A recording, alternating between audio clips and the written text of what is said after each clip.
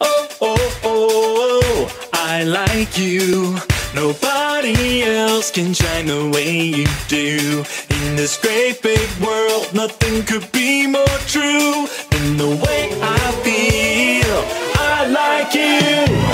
When you're happy, when you're sad, when you're feeling anxious or super duper mad. If you feel a little crazy, that's okay. Let me tell you a secret, we all feel that way. Believe me, believe me, believe me when I say, oh, oh, oh, oh, I like you. Nobody else can shine the way you do. In this great big world, nothing could be more true than the way I feel. I like you.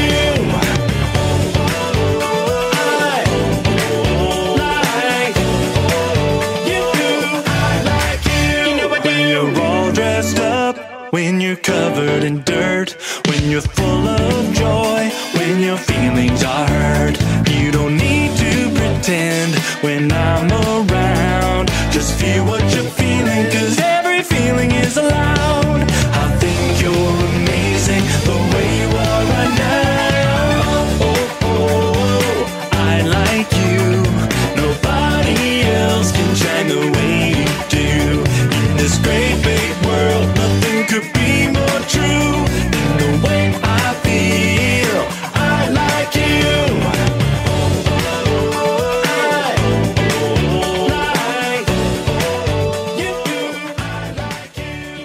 Thank you for taking me on a walk, Miss Sharon. It is so good to get out of the house. You're welcome, Carson. How's your ankle feeling? It's still sore, but I'm starting to walk on it a little bit now, around the house. Hopefully, by Kids' Church next week, we won't need to pull you in a wagon anymore. The one good thing about my sprained ankle is I haven't had to go to school all week. Ha ha! I'm glad you have something positive that has come out of this. Won't you have a lot of schoolwork to catch up on, though, when you go back? Oh, don't worry. My mom has already taken care of that. She went to the school and picked up work from my teacher for me to do at home. You have a good mom, Carson. Yeah, I guess I do. But I wasn't feeling so thankful when she brought home 3 pages of math. Oh, did you get it all done? Yeah, it actually wasn't too hard. Well, should we get going on our walk? Where are we going? We are going to have a picnic at the top of the hill over there. Yes, food! Of course. I know better than to take you on a walk, Carson, and not bring food. Boys and girls, you can practice your New Testament Bible books while we take our walk to our picnic spot. He is the truth, the life, the way. He is the truth, the life, the only way. The truth, the life, the way. He is the truth, the life, the only way. The New Testament song. The New Testament. Come on. Matthew, Mark, Luke, and John. Acts, Romans to Corinthians, Galatians, Ephesians, Philippians, Colossians, 1st and 2nd Thessalonians, 1st Timothy, 2nd Timothy, Titus, Philemon, and Hebrews, and James, and 1st Peter, 2nd Peter, 1, 2, 3, John, Jude, and Revelation, 1, 2, 3, John, Jude, and Revelation. He is the truth, the life, the way. He is the truth, the life, the only way. The truth, the life, the way. He is the truth, the life, the only way. The New Testament song. Matthew, Mark, Luke, and John. Acts, Romans to Corinthians, Galatians, Ephesians, Philippians, Colossians, 1st and 2nd Thessalonians, 1st Timothy, 2nd Timothy, Titus, Philemon, and Hebrews, and James, and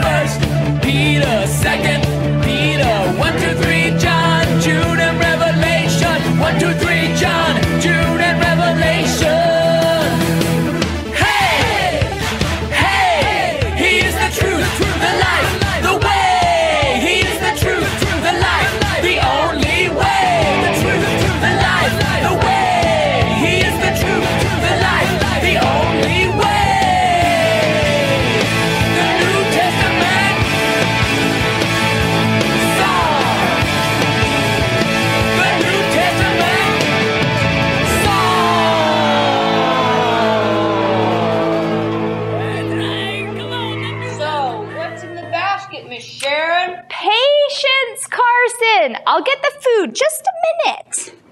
This is a nice spot. Is there a reason you brought us here today, Miss Sharon? It's one of my favorite picnic spots.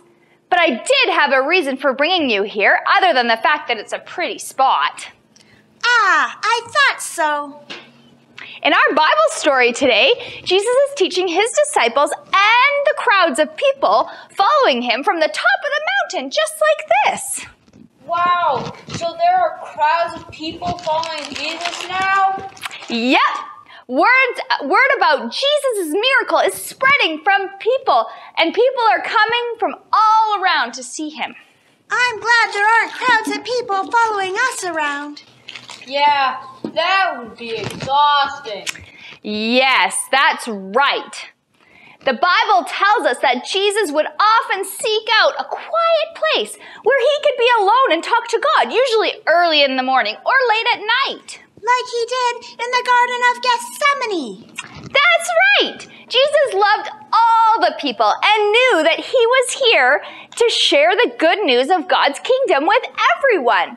But he also knew it was important to spend time alone and pray to God, so that he was ready to do whatever God asked him to do. Wow, Jesus was pretty amazing. Of course he's amazing. He was God. Yep. And it's pretty amazing that God himself came down to earth as human and set an example for us to follow. Is it time for food now? Yes, Carson, we can start eating while we listen to Miss Jill tell her Bible story. So, Miss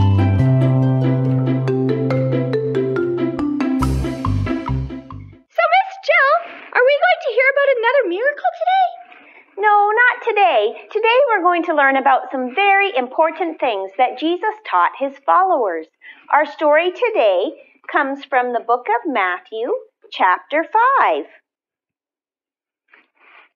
As Jesus traveled throughout Galilee, he healed people with every kind of disease and sickness. Stories about him spread, and big crowds began to follow him everywhere he went. One day, seeing the large crowds that were following him, Jesus hiked to the top of a mountain and sat down with his disciples. On top of this mountain near Capernaum, Jesus gave one of the most important talks he ever gave. It has become known as the Sermon on the Mount. Jesus taught the people about what was truly important in life and gave comfort and advice. How happy are the poor and those who are sad or who have been badly treated for... Stop!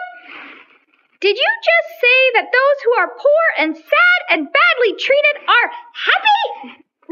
Yep. That's what I thought you said. But then I thought, I must not have heard you right. How can you be happy if you are poor, sad, or badly treated? Well, Jasmine, you didn't let me finish.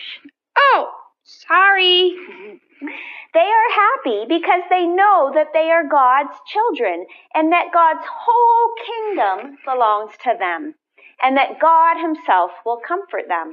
Ah, I guess that can make you happy even if you are poor or badly treated. Yeah, it can.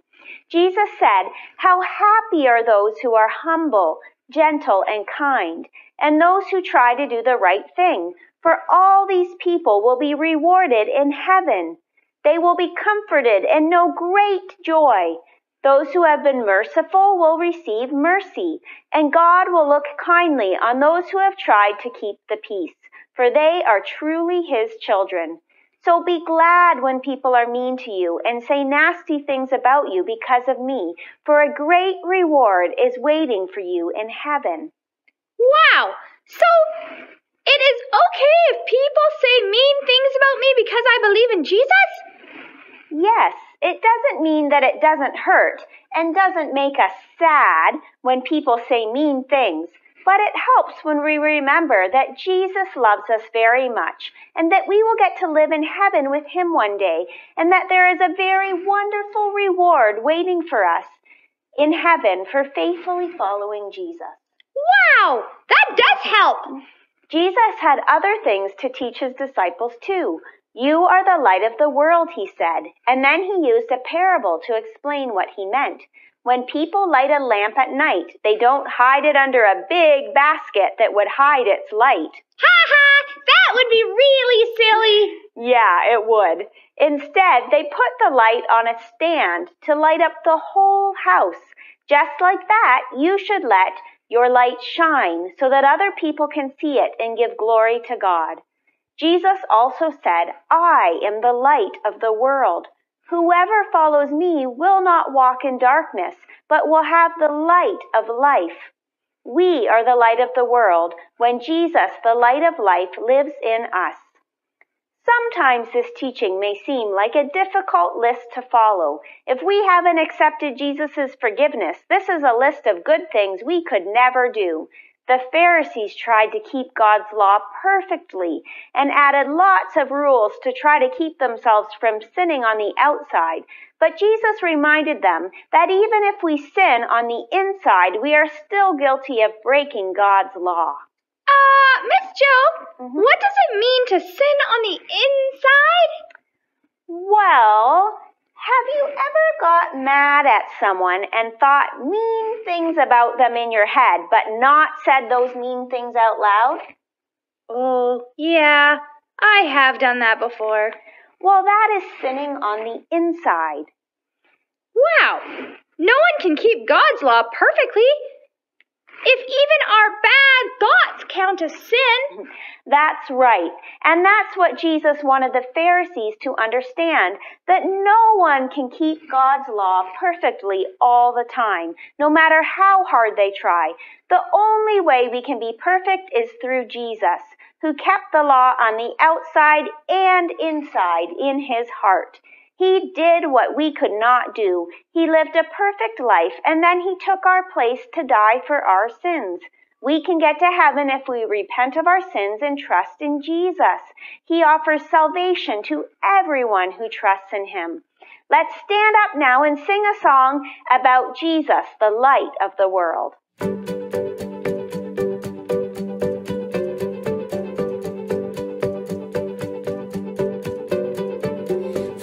Searching for an answer, a ray of hope in a hopeless world. Who can we turn to? Where is our rescue? There is someone, he's the answer, he's the light.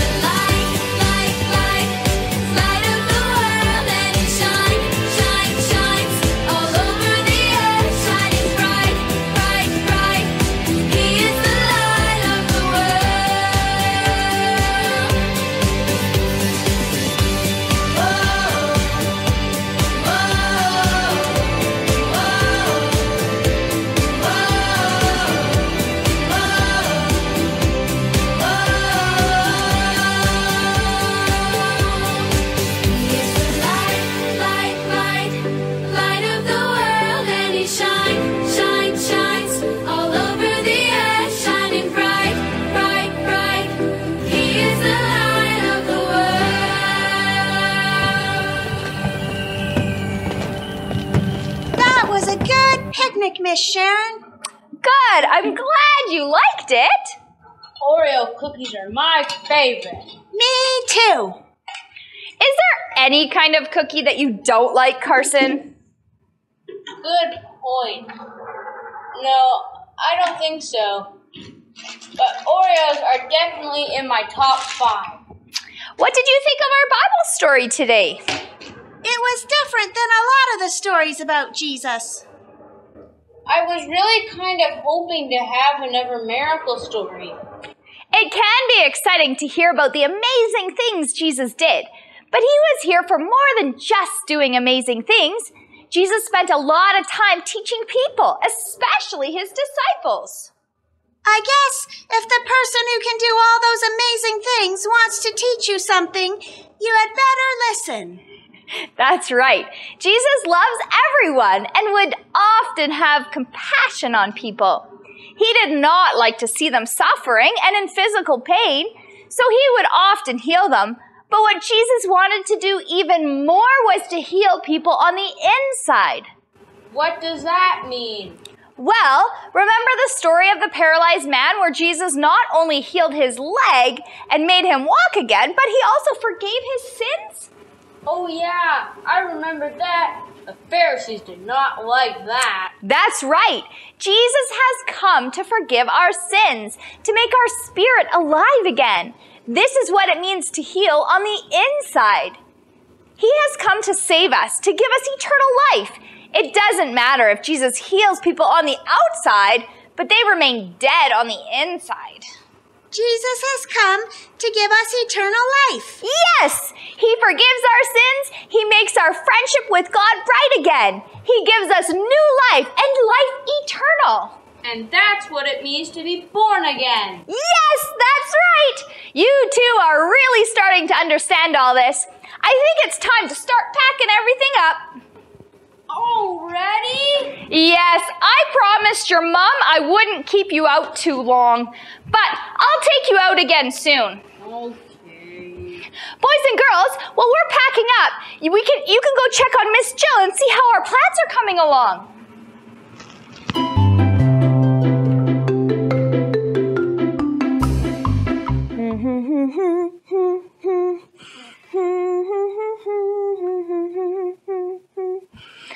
Oh, hello there, boys and girls. I guess you're ready for memory verse time. I'm just giving these plants a little bit of water.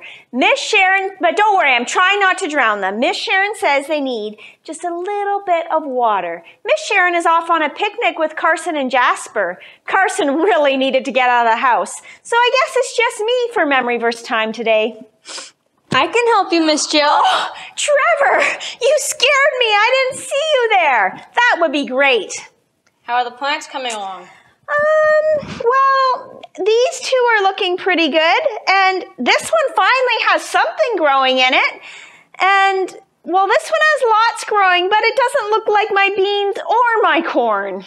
I think those are weeds. Oh, weeds? How did weeds get in there? I already told the boys and girls I'm not a very good gardener, but I guess we'll have to keep watching and see what happens. Yep. I can see you've been watering them. That's good. Yes, at least I've been remembering to do that. So, are we still working on First John 4:14 today? Yes, today is our last day for this memory verse. But it is still May. Don't we usually have to do a memory verse for a whole month? Yes, but there are 5 Sundays in May, and this is just a short verse, so we thought 3 weeks would be plenty for us to learn it. Let's review our whole verse with the boys and girls. Ready, Trevor? Ready. Boys and girls, see if you can remember the verse and do the actions with us. 1 John 4:14, and we have seen and testify that the Father has sent his Son to be the Savior of the world. So far, we have learned that John and the disciples were eyewitnesses to Jesus. They have seen and can testify that Jesus is the Son of God and that he has come to be the Savior of the world. Trevor, what do you think the word Savior means? Well, I'm guessing to be a savior means that you have come to save someone from something. That's right. Let's think of some examples. Miss Sharon saved you one time from falling off a ladder when you were trying to hang that picture on the wall all by yourself. Oh, yeah. You heard about that one, eh? Yep. I was also saved from drowning one time when I was a young child. We were camping and my brother and I were playing on a cliff a few feet above a lake. I fell in and my dad had to jump off a 30-foot cliff with all his clothes on to save me and pull me out of the water. Whoa, that must have been scary. Yeah, it was. I was so glad my dad was there. He was definitely my savior that day. Okay, so we know that Jesus is the Savior of the world. He is saving the world, but what is He saving the world from? Yes, that is the question. Why does the world need saving? There must be something really wrong, but it's not like the world is drowning. Well, actually, it kind of is. Well, I mean, not drowning in water like I was, or like these plants are if I water them too much, but the world is drowning in sin. Sin is when we do things our way instead of God's way. That's right. God has an enemy. His enemy is Satan. Yes, and Satan does not want us to follow God. Satan tries to trick us and tempt us away from listening to God. Just like he did with Adam and Eve in the garden. Yeah, and because Adam and Eve ate from the tree in the garden that they were not supposed to eat from, sin came into the world. And that is very bad. Yes, Paul says in the book of Romans that all of creation has been groaning as in the pains of childbirth. I have given birth to 2 children, and let me tell you, it hurts. All of creation is groaning in pain. Something is definitely wrong. Yeah, it definitely is. And Jesus has come to save us, to save all of creation from the effects of sin. He is making everything new. He has come to make everything right, to forgive us for our sins and give us new life for everyone who believes in Him. Let's stand up now and practice our memory verse song.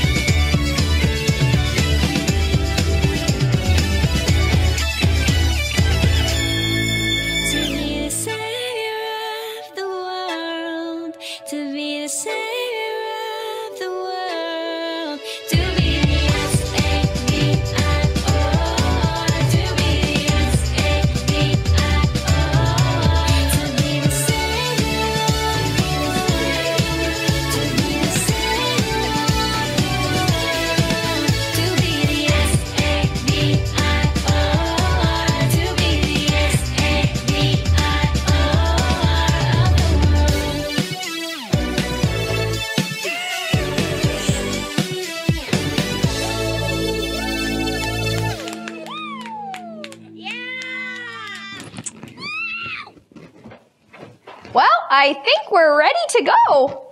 That was an awesome spot for a picnic. Yeah, thanks again for taking me. It was so nice to get outside. You're welcome. Now that the weather is nice, we'll have to do some more picnics. Yes, and hopefully you won't have to pull me in a wagon next time. That's right. All right, boys and girls, let's pray before we say goodbye. 3, 2, 1, pray. Dear God, thank you for sending Jesus to be Savior of the world. Thank you for sending him to teach us so many things, to show us how to live, and to die for us so that our sins could be forgiven. If there are any boys and girls watching today who have not received forgiveness and new life from you, God, I pray that you would work in their hearts, that today they would make that choice to follow you. Jesus, help us to be your faithful followers and share your love and joy with everyone. Amen. Bye, everyone.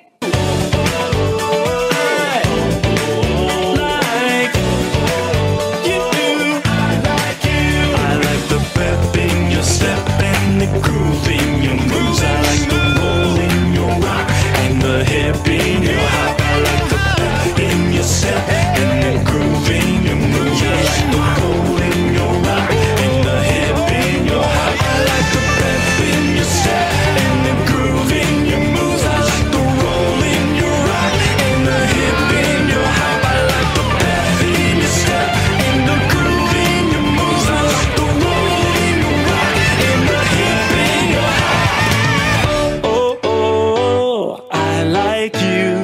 Nobody else can shine the way